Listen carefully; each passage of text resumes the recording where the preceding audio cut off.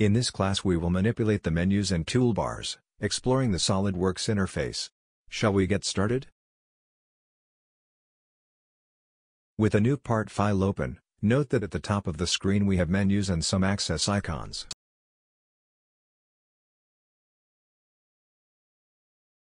Below we have toolbars, which can be toggled by clicking on the tabs. This region is called Command Manager.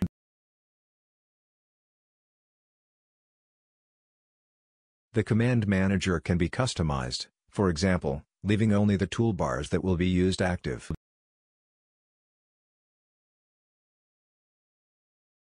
To do this, we click with the right mouse button on one of the tabs and see that a list of toolbars is displayed. The marked bars are already active, and to turn them off, just click on them. To activate, just click on the desired bar. Note: if the desired bar is not in the list, click Customize Command Manager. See that a window is displayed and several tabs are shown in the Command Manager.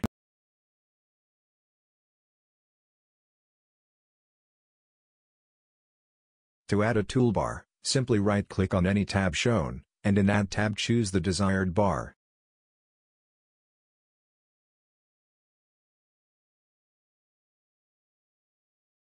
Through the open window we can configure the Command Manager view. We click on Use Large buttons with text and see that the display of commands has changed. Larger icons with their name are now shown.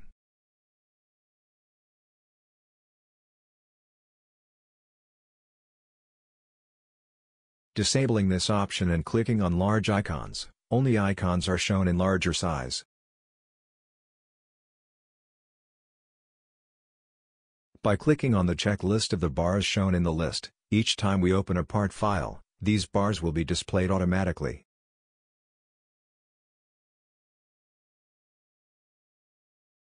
Through the Commands tab, we can add or remove commands from the bars. In the Menus tab, it is possible to customize the functions accessed through the menus.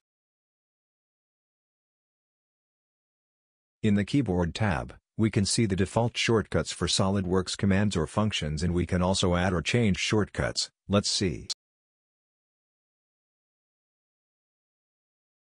In Category we select Insert, and for the command Extrude we will set the letter E as shortcut. However, a message tells us that the letter E is already set as a shortcut to another function. We click No and enter the letter D. See, this shortcut can be used.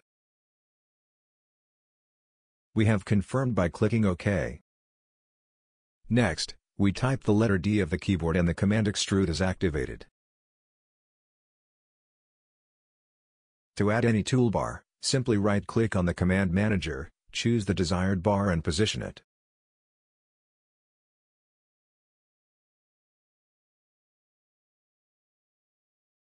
On the left side of the software screen we have a division with some tabs.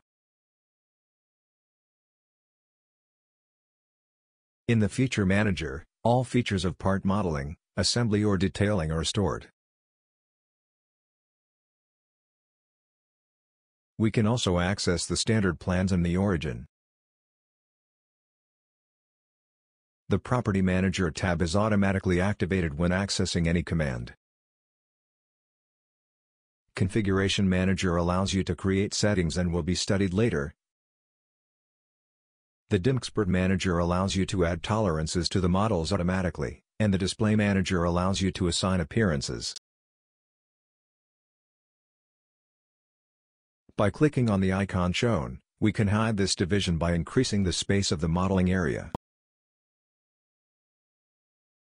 In the central part, we have the graphic area, or modeling area, where we create the templates. See that at the top of this area we have quick access to some functions. The task pane is located on the right side, and the lower left corner is the reference triad, which indicates the view and axes used.